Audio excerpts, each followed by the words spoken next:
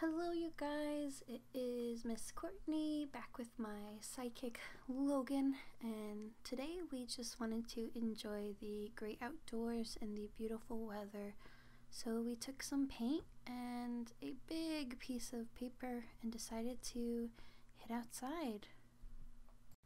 We went on a little scavenger hunt first, found some fun objects, different objects that maybe we could use to help us paint and incorporate in our painting. So you can see I have a rock in my hand. We also had a few leaves blowing around. We found a few branches, small branches, and even an acorn, which was pretty cool. The leaves were a tricky one for me. I wanted to make the different patterns of the leaves come alive, which you can kind of see in the textures, but it was a challenge, I have to say. I did try a few different leaves.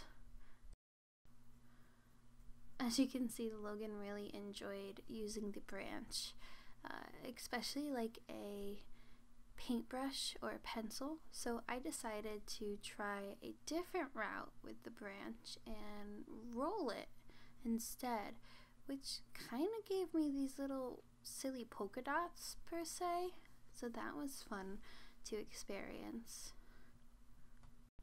So my thoughts for today is, if it's nice out, head outside, or even if it's a little chilly, maybe just do the scavenger outside and then come inside and paint using those objects. I'm very curious what your painting will look like. What colors are you gonna use?